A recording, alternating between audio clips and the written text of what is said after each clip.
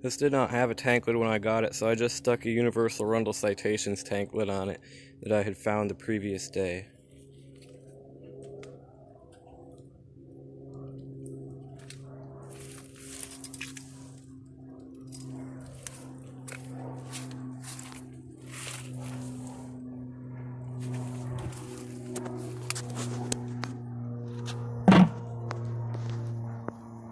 It originally had no flapper, so I just stuck a Gerber flapper in there. And also I had to saw out the original tank bolt, so I just stuck some extras in there. And besides that, the handle's not original, but everything else seems to be.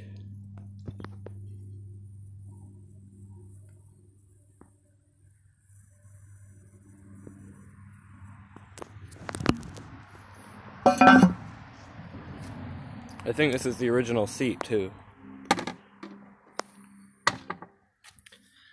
Awful lot of marks in there.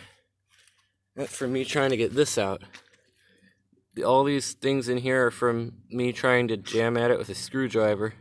Really looks like concrete. It's pretty hard. And it has a nail in it, so I'm glad I didn't get hurt. But actually, I'm surprised I was able to remove this.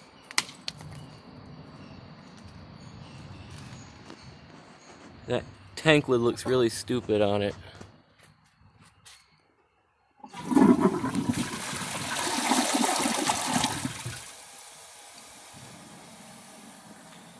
Looks pretty junky.